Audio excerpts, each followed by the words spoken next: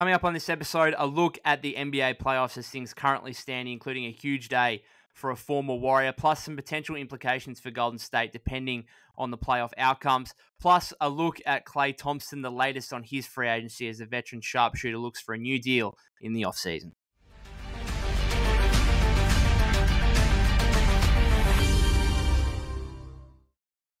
Yes, welcome back to the Golden State with Mates podcast, where it's just gone 9 p.m.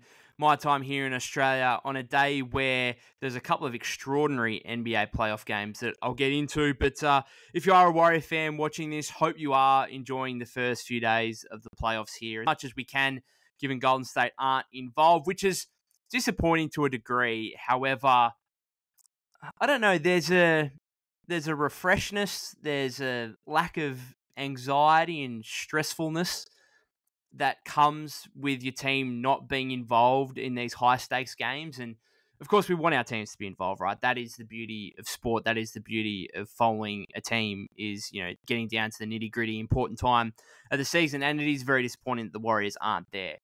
However, there is a refreshing nature to being able to watch these games in some peace.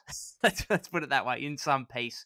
And for me, I wear my heart on my sleeve when I'm watching my favorite teams play. And, you know, I grew up in a household with my old man where, you know, we'd watch sport together and he'd just yell at the TV incessantly, and I would think he's an absolute dickhead. Think, what are you doing? Think I'll never become that kind of guy.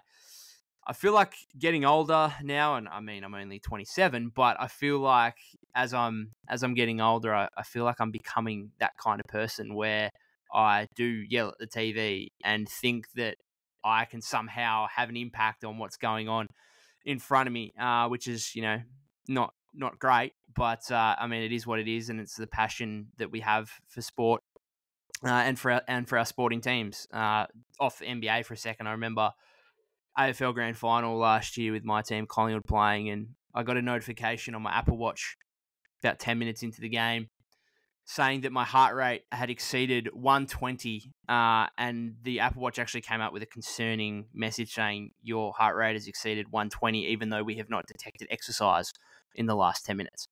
And so that kind of goes to show you where my heart rate gets to, where the blood pressure might get to when we're talking about high-stakes sport where everything is on the line, and that's obviously what we've got in the playoffs at the moment. So as much as it's disappointing that the Warriors aren't there, it's probably maybe better for my long-term health that they're not, particularly given some of the moments they've put us through over the last decade, which has been hugely exciting, no doubt, but also very stressful as well. But a former Warrior I wanted to get started on today's episode, Donte DiVincenzo. Couldn't be happier for Donte. About 12 hours ago, not 12 hours ago, about 10 hours ago now, he sunk the Philadelphia 76ers with a huge three in the final 15 seconds to give the Knicks a Game 2 victory. They looked dead and buried. They looked like they were gone, looked like the 76ers were going to tie things at 1-1 going back to Philadelphia. They're up 5 with under 30 seconds to go. Jalen Brunson gets a sidestepping corner three to rim in, very, very friendly bounce that goes in, and then kind of chaos ensues where the 76ers try and inbound the ball, do so unsuccessfully. Tyrese Maxey kind of falls over. No foul, no timeout called, even though Nick Nurse clearly was upset with the fact that there wasn't one called in the post game. Ends up in a Josh Hart steal.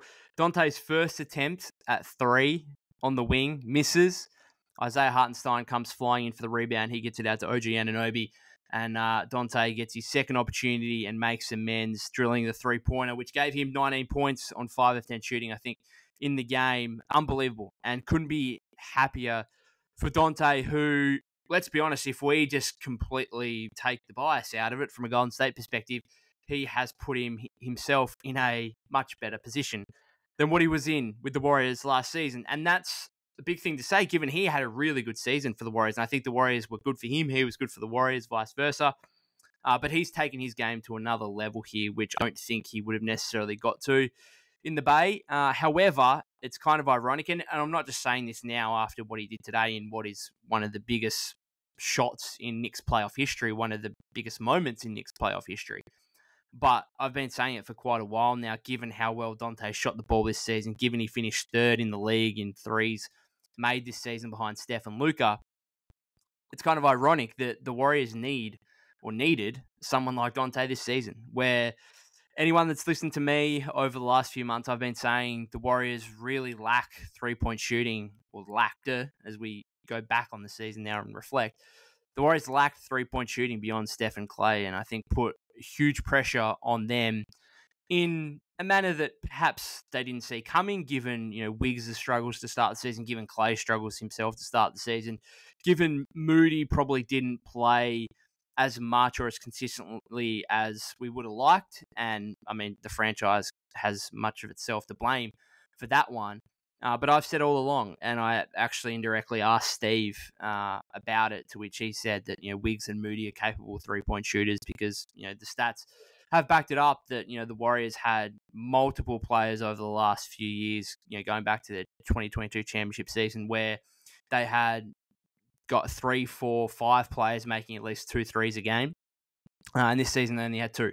And I think Chris Paul might have been third. I don't know if Wiggs overtook him at the end of the season, but not enough three-point shooting. And if they had Donte there, that would have obviously given them that kind of third level of three-point shooting that they really, I mean, Donte was a better three-point shooter than Klay was this season. So it's quite remarkable to think about really his rise, but couldn't be happier for him. He's in a situation now where, let's be honest, he's having big moments in big playoff games for one of the most storied franchises in the NBA. He gets to do what he did today at Madison Square Garden, which, I'm over here in Australia. I've only ever been to 4 NBA arenas. I've been to Staples multiple times. I've been to MSG.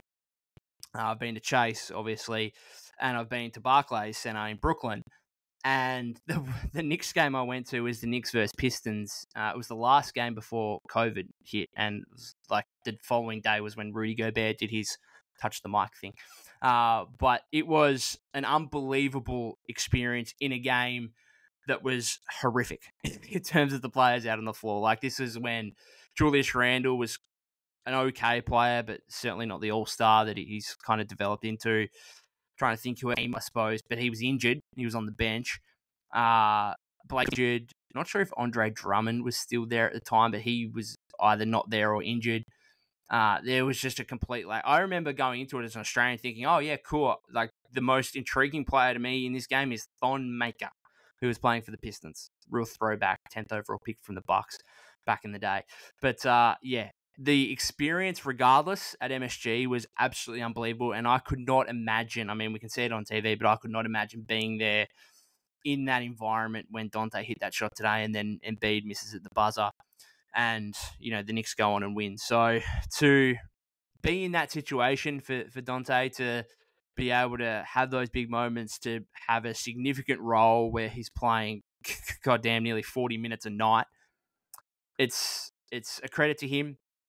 And I think the Warriors deserve some credit for helping to get him to that situation. And I think there was an article earlier in the season about Steph kind of pushing Donte into New York. Obviously, the Warriors were pretty handicapped with what they could do in free agency in terms of, offering him a new contract.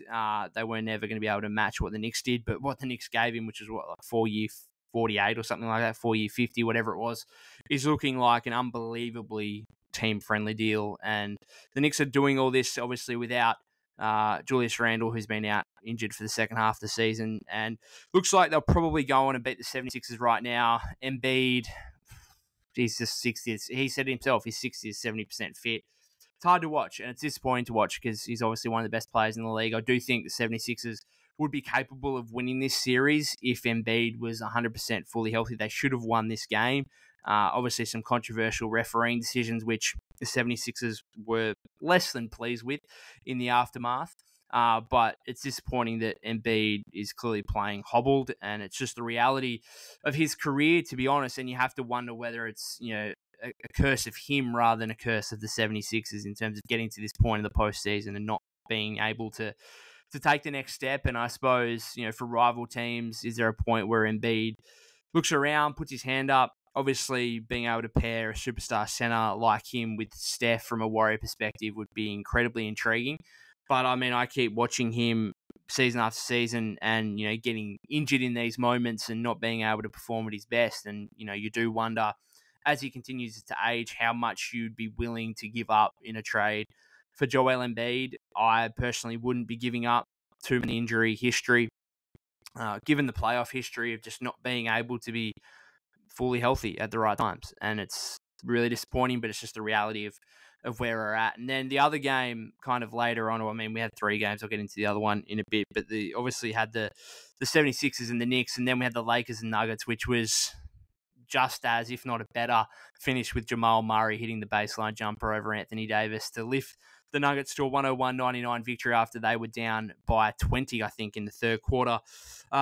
Look, there's kind of a saying, I suppose, that you can't judge a series until a road team has won a game or until both teams have played at home, which is, there's similar sayings, I suppose, around, all sport. If there's any cricket fans out there, any Australian cricket fans, whatever else, there's always the saying, if you can't judge a pitch until both teams have batted, that kind of thing. But I do think in this situation with underdog teams going in as 7th seeds in the Lakers and the 76ers, like, you've got to take your opportunities, right? Especially for the Lakers against Denver, who are near flawless, or at least, a clear favourite to get through to the NBA Finals out of the Western Conference. You've got to take your opportunities when they present them, and being up 20, having great games from LeBron and AD and D'Angelo Russell, who went off particularly in the first half.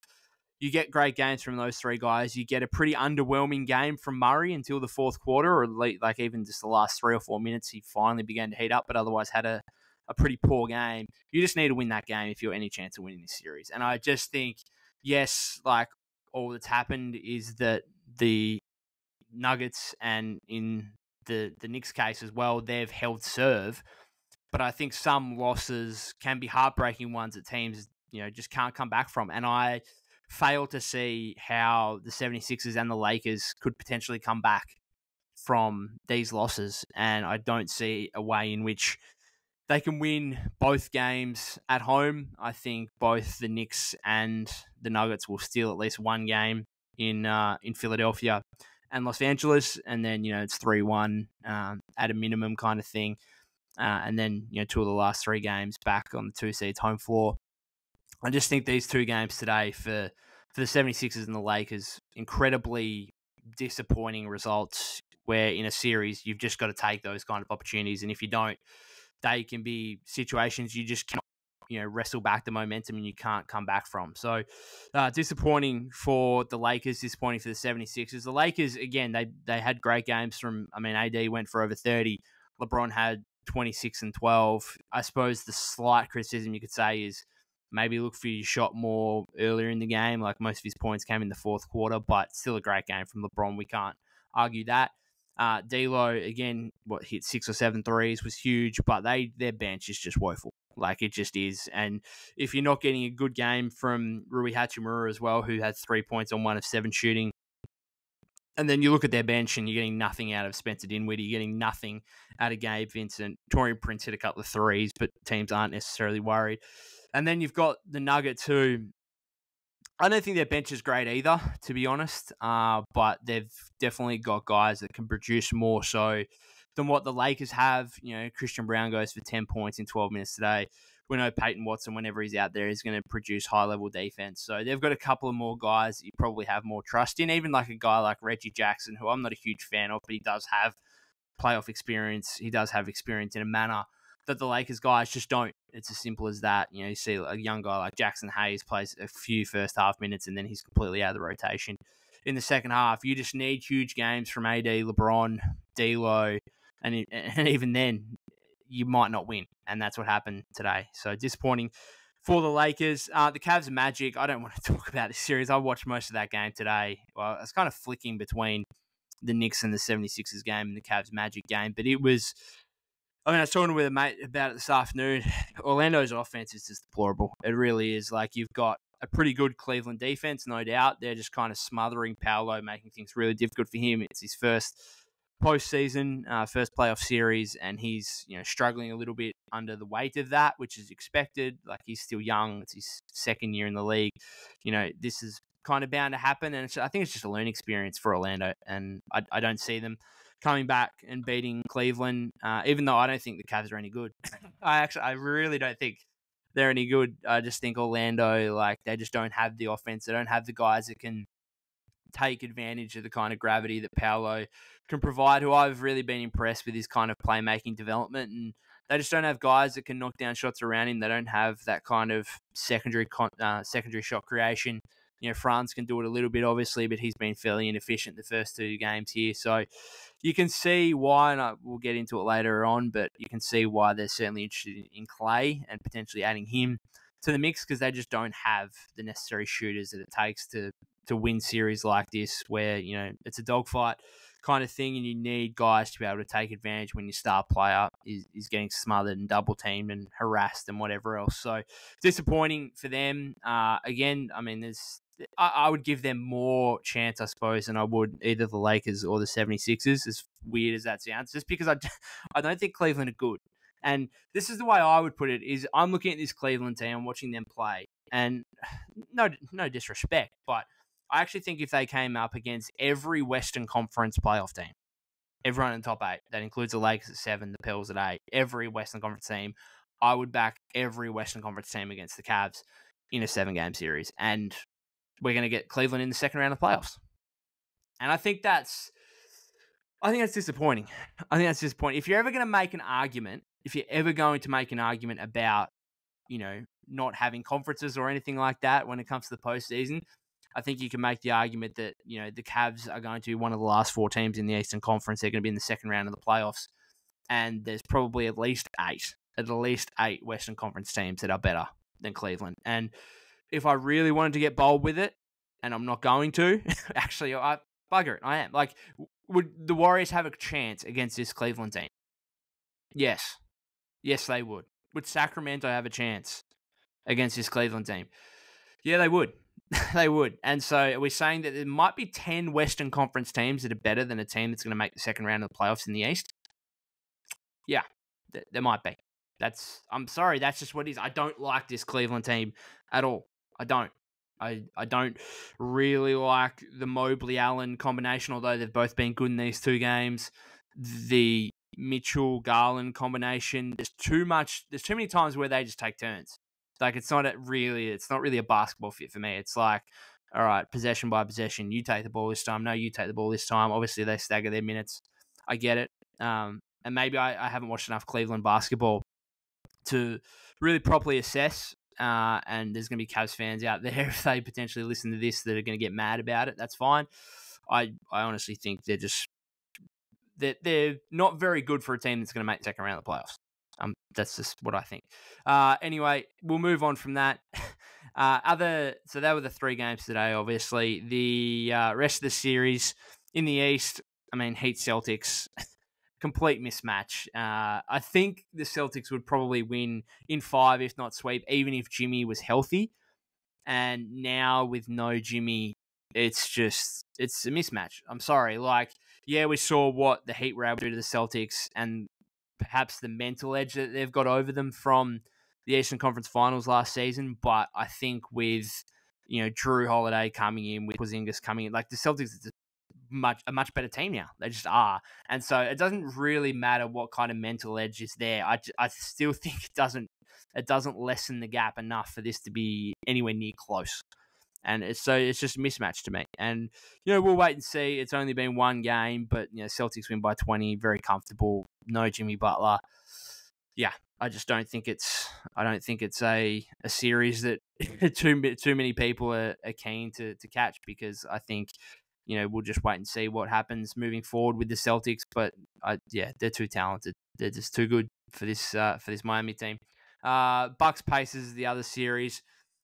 Bucks got a 15-point win in game 1 without Giannis. Dame had a huge first half. Middleton played well.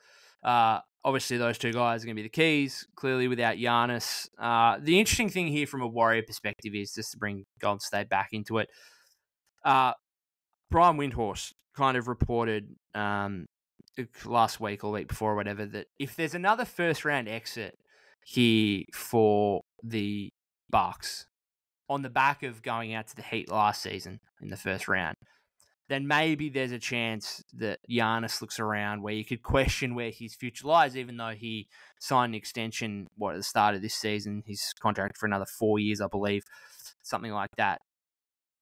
Clearly, like, if there's a way that the Warriors are going to revitalize this and rediscover their championship contention, the best pathway to doing that is to get Giannis Antetokounmpo. Like, that is the dream, right? That is the absolute dream. Like, stopping short of that, you might look at, okay, can you reunite with KD? But even if you do that, KD's 35 years old, nearly 36 years old. Like, he's not in the absolute prime of his career anymore. Still a very good player, like Steph. Very, very high level elite, potentially top 10 player in the league still. But he's going to be on the decline in the coming years. Giannis has still got years in his prime. So if there's a way to kind of revolutionize the Warriors, that's it. That is going to grab the second, third, fourth best player, whatever you want to say, in the NBA. Simple as that. And so we'll just wait and see. But I think if you're a Warrior fan, I think you'd be praying for the Bucks' downfall. That's fine. I as much as I like Giannis, I want to see him succeed. I want to see him succeed at the Warriors. That'd be the ideal prospect. So from that perspective, you'd have to be hoping for the Bucks to fall into pieces again and lose in the first round again and wait and see what happens. I do think that they'd actually move on from Dame again first beforehand, but I don't know if Dame's been kind of playing silly buggers the whole season and kind of mucking around, and then now that it's come down to serious time, we saw in game one, he was absolutely on fire, and maybe he's can kind of flick a switch in a way that some of the superstars can come playoff time, but not a series that really needs to be talked about too much aside from the Giannis injury, obviously, and the potential implications of what happens if the Bucks were to fall in round one. On the west side of things, Mavs Clippers, good win. Game one, Mavs didn't play overly well. I do think that Mavericks will still win. I think they'll win tomorrow, or it'll be today by the time you guys are hearing it if you're in the US. I think Luka and Kyrie, I just have more faith in them as like killers on the playoff stage kind of thing, as opposed to James Harden and Paul George, and who the hell knows what's happening with Kawhi Leonard. I do think that Kyrie, and I just feel like I have more trust in them in a playoff setting than the Clippers key guys. However, they're going to need someone else to step up, because obviously those two guys played reasonably well. Both had 30-plus points in game one, and they still lost by double digits. And so you're going to need like PJ Washington to hit some shots. You're going to need Tim Hardaway Jr. to hit some shots. You're going to need Gafford and Lively to be a lot better against Zubac. You can't have Zubac beating him up like he did in game one. And so I do expect Dallas to win. However, again, we'll get into it in a minute. Like, they've had interesting Klay as well, and you can see based on game one why that is the case as well. And then Thunder Pelicans, the last one. Like, this might be the most exciting series. Now, it's a real shame about Zion. A real shame, because if Zion was fit and healthy, Pelicans could really win this series. And I'm not saying it would be like, I'm not saying I'd pick them. I'm not saying they'd be favorites. But it'd be close to 50-50. It'd be close. I wouldn't be betting on the Thunder, let's put it that way. So it's a real shame about his injury. A little bit like Embiid. It's kind of just becoming the norm, unfortunately, for Zion. I know he's obviously a lot younger than Embiid. He's still got plenty of time. But it's really, really disappointing, because he was huge in that play-in game against the Lakers, which they lost. And then really disappointed they lost game one, because that was, again, going back to kind of these underdog teams who need to take the opportunity when they're there, and they had a really big opportunity in game one against a Thunder team who I kind of saw what I expected: young, inexperienced, a little bit nervous on the playoff stage potentially. But they were able to get through that, and they were able to get a win.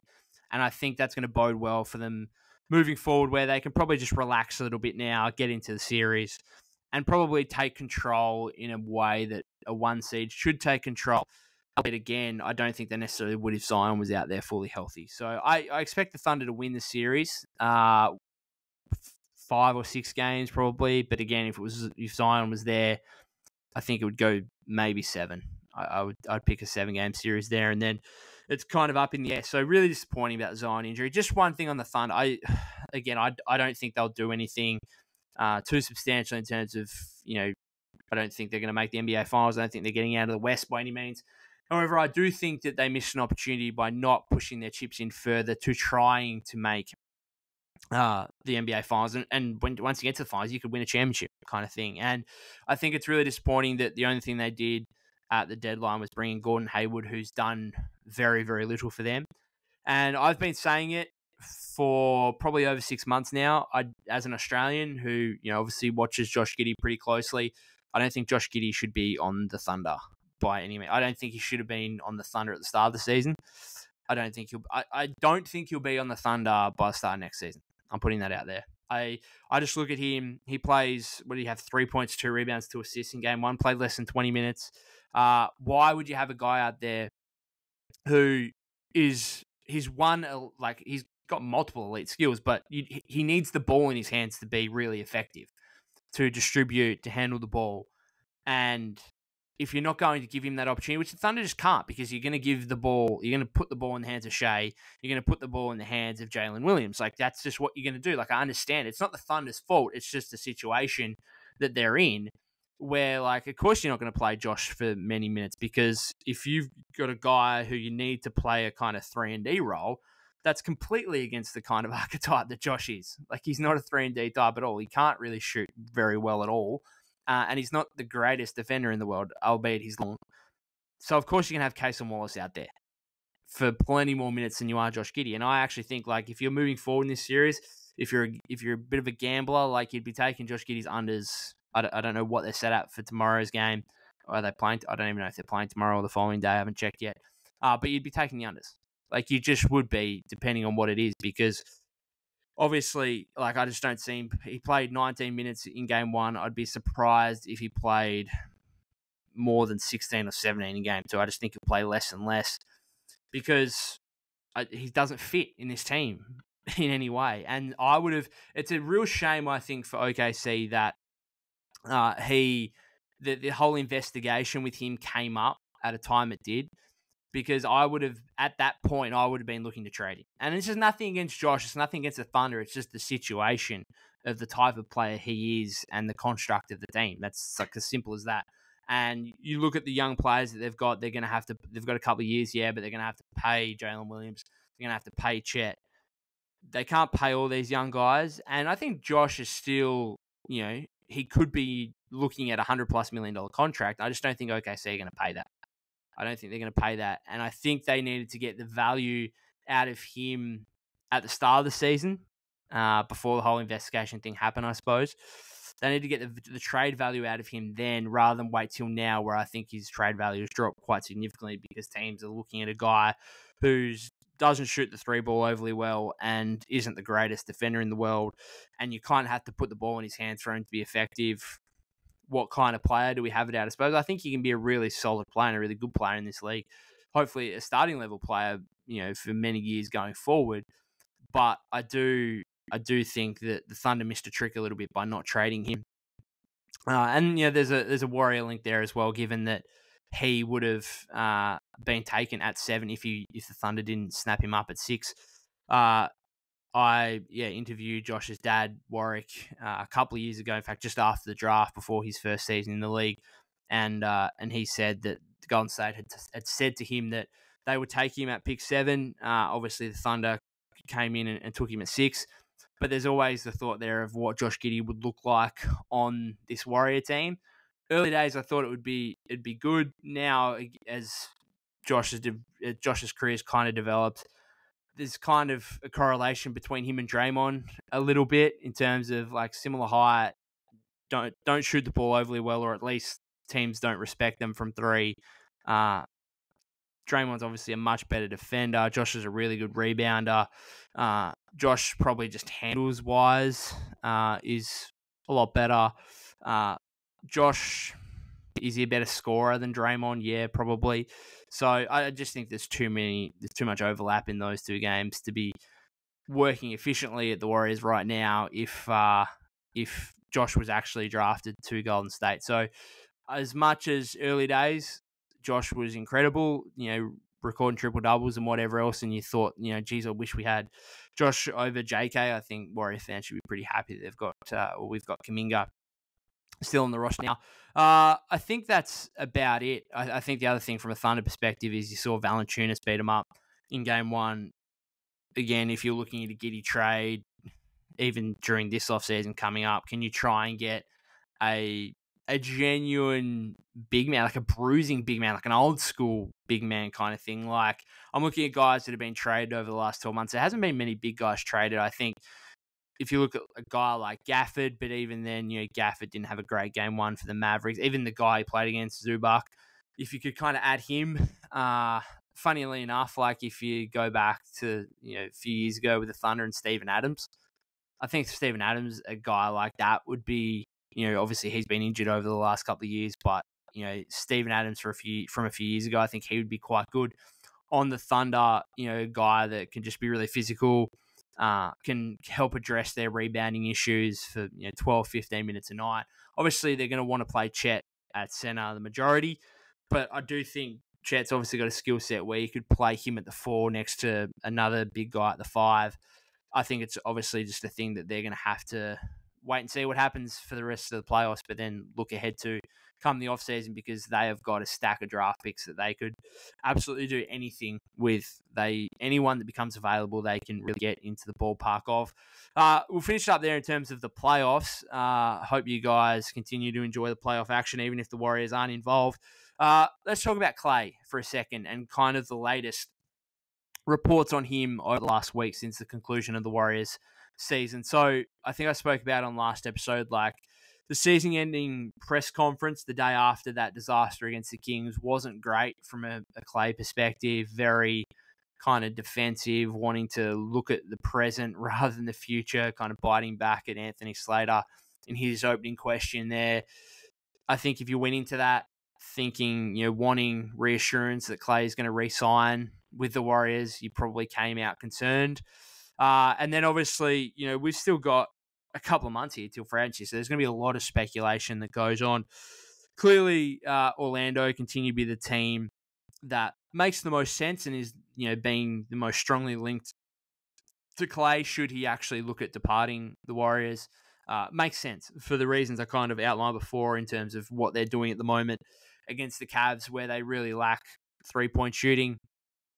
They need someone like Klay who can knock down shots, can take advantage of, the defense when they collapse on Paolo, even Franz at times attacking the rim, because those guys are 6'8". I think Franz is 6'8", Paolo's 6'10". Downhill they're really hard to stop. So defenses are going to collapse on them, and right now they just don't have the outside shooters to be able to take advantage of that. So it's clear as day. Even though Klay had 0 points on 0 of 10 shooting last week against the Kings, his second half of the season was really strong, nearly 20 points a game and over 41% three-point shooting. So he is going to be a player to watch from a Magic perspective. They've got room in their cap to be able to offer him big money, and that's obviously, I think, still going to be a big factor for him. You could argue that they're closer to championship contention than the Warriors are now. And I think the big thing for Klay is clearly, I think the pressure has got to him at times throughout the season. I think as fans, you kind of grow accustomed to, what your team has been doing in the past decade. And the facts are the Warriors have won 4 championships in that time. And as fans, you kind of get used to being at the pointy end of an NBA season, being in the NBA finals, playing in the biggest games. And so the pressure on players to kind of, replicate that and get back to that point, particularly when you've got a franchise legend, one of the greatest players of all time in Stephen Curry, the pressure is amped up. And I think, clearly players feel that. And I think Klay might have felt that at times. I think everyone might have felt that at times over the last couple of seasons. And then if you look at Orlando, like a team who's been bereft of championship success, or complete championship success, and really playoff success in general over the last few years. Like, to them, not trying to be disrespectful to their fans or anything, but their fans are going to be really, really happy with, even just one playoff victory probably next season is a step forward for them in the right direction. Obviously, Paolo's really young. He's got plenty of time. And so I don't think there's necessarily the desperation. Let's sign Klay to a big contract. Let's bring him in and hope that he's, the guy that can carry us to an NBA championship. I don't think that's the case. I think it's, okay, let's bring Klay in. He's going to be an additive to what we're doing already and what we're building already. And that doesn't necessarily mean we have to fast track things to winning a chip anytime soon. But if we can win a playoff series or two, continue to develop the duo of Franz and Paolo and kind of Klay, bring him in around that, I think it makes a lot of sense for both parties. I think from a Klay perspective, it makes sense to kind of get out of the pressure cooker that is the Warriors, that is the expectation of, while you've got Steph Curry, you should be competing for a championship. Get out of there and go to a young team who are on the rise. I think it would be good for him. And I think Warrior fans should be concerned that the Magic are a destination that he might be interested in, because I think it ticks all the boxes. It ticks all the boxes, perhaps more so than the Warriors, aside from the fact that he's got all the history in Golden State. Like, if you're looking at it purely from a future perspective, I think if you're Klay, you might pick Orlando. I think you would. But he's obviously got the history at the Warriors, the desire to be a one franchise player throughout his entire career. That's going to be a big drawing factor still. And so, is that enough? I still think yes, but we'll wait and see. The Mavericks are the other one, which the Athletic Sam Amick reported last week. Is another team, probably them and Orlando, the two teams most strongly linked to Klay at the moment. Would be a bit more difficult given they don't have the cap room to sign him outright as a free agent. Would have to be a sign and trade, which obviously gets a little bit more complicated, a little bit more unlikely. Again, makes sense for Dallas. Like, you look at their game one loss to the Clippers, everyone outside of Luka and Kyrie shot 3, 15, 20% from three-point range in that game. They just don't have guys that are consistent enough from beyond the arc. Like, PJ Washington takes the fourth most threes on the team. He's shooting less than 32% since his arrival in Dallas. Tim Hardaway Jr., we kind of see as a guy who's a really good three-point shooter. He's not really an elite three-point shooter by any means. Like, he's a guy that can heat up and have periods where he looks like a great shooter, but realistically, he's 36%, which is like league average on his career, and 35.3% this season. Like, not a great three-point shooter necessarily. Yes, he can get hot, like Klay, who is obviously one of the greatest shooters of all time, who, even on a down year this season, still 20% on really high volume. If you look at their three-point shooters on the season, by percentage, Dante Exum shot 49%. Cool, he took 2 threes a game. And I love Dante again as an Australian. His resurgence in the NBA has been fun to watch, fantastic to watch, absolutely amazing. He's not a three-point shooter. He's a steady three-point shooter now. He's been able to work his way into a position where he can take and make open threes. He can take and make big shots, which he has for the Mavericks over different points this season. But he takes 2 threes a game. He's not a high-volume three-point shooter by any means. So, again, you can see why the Mavs would have interest in Klay Thompson. Absolutely. I just don't think, and again, you would argue from Klay's perspective that, hey, Dallas are in closer to championship contention than the Warriors are. Like, you can understand that. I just think things get a little bit complicated with the whole sign and trade scenario. I think things get a little bit complicated in terms of what he can necessarily be offered or whatever else. Like, it's just a wait and see game there. It's certainly, you wouldn't rule out Dallas by any means. I'll have interest in him. But again, it's about the desire, I suppose, for Klay to remain with the Warriors. And I think that will ultimately happen depending on, obviously, whether or not the Warriors respect him enough to give him an initial offer or whatever, or an end offer that is, befitting of who he is as a franchise legend. And it's going to be hard for the franchise to necessarily balance that, because, you see a report from Zach Lowe last week that says both Klay's management and the Warriors have taken notice of the 4-year, $135 million contract handed out to Drew Holiday and the Celtics. That's like, if Klay and his management come to Joe Lacob and Mike Dunleavy, the general manager, and say, we want in excess of $100 million. I'm not going to blame the franchise if they walk away from that and they say, like, look, you're a franchise legend. You're one of the greatest players to ever suit up this uniform. Number 11, we are going to hang it in the jersey in the coming years, but we're not paying that. And I'd completely understand if the franchise did that. So I don't know why, like, that report, like, that concerned me because there's just no way Klay should be getting anywhere near $135 million. He shouldn't be getting in excess of $100 million. I think, personally, I actually think it'll take more than what some fans think. Like, I think some fans think they'll get him for, like, we'll get him for less than 20, and it might be like 2 years less than 40. I think it'd be more than that. Wouldn't be surprised if it's closer to 30 than it is 20. So, 2 year 55. Now, a lot of people will say, that's a lot of money and that's overs for Klay Thompson at this point of his career. Again, like, if we just remove the Kings game, right? Like, it's one game. If we just remove it, as disastrous and as big a nightmare as it was, if you remove that, again, second half of the season, 20 points on 42% 3-point shooting. On the season still, 17 points a game on 38.7% 3-point shooting. Like, teams are going to pay for that. And a team like the Magic are going to come in and say, yeah, for a couple of years, we'll give you $30 million for that. And so the Warriors are going to have to try and get somewhere near that mark for him to put his hand up and say, yeah, I'm willing to come back. And, they'll get a semi-discount probably on what he could get elsewhere, but it can't be that big of a difference. And so I think 2 year 55 might be the answer, and a lot of people might laugh at that. I just think, at the end of the day, you got to pay what the market is willing to offer, and I think the Magic could come in with a big deal, and obviously Klay's management are probably going to use that as leverage.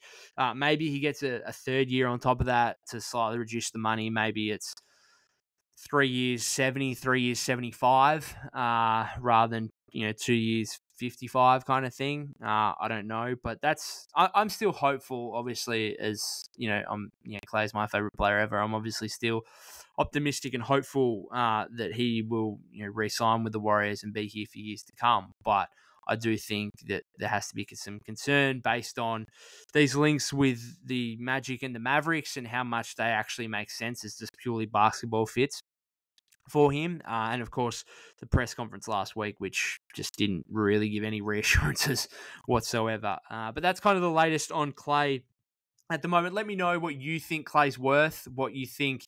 I think there's a difference in what Klay's worth and what the Warriors are going to pay him. So, let me know what you think he's worth, and let me know what you think the Warriors or any other team will ultimately pay him, because I think he's going to get paid overs on what his value is. But I think that's just what the Warriors are going to have to do to be able to retain him, because I think the Magic are going to be willing to pay overs if he's at all interested in going to them. So, interesting. Going to be a fascinating offseason for the Warriors. We're going to get into it plenty more moving forward. I'll do some of these kind of updates on the playoffs as well, particularly if former Warriors like Donte continue to progress through and have big moments like he did today, which again was fantastic to see. Other than that, guys, leave some comments for me in the YouTube video. That would be fantastic. If you've got any questions at all about the Warriors season, about the off-season free agency trades, then let me know. Otherwise, also happy to read out just your general thoughts as well. If you haven't subscribed to the YouTube channel already, that would be greatly appreciated. You can follow me at POK252. That's POK252 on X/Twitter. You can follow us on Apple Podcasts and Spotify as well. It's nearly 10 p.m. my time, so I'm going to go. I'm going to edit this. I'll get it up for early US time, and otherwise, I'll see you in a couple of days. Cheers, guys.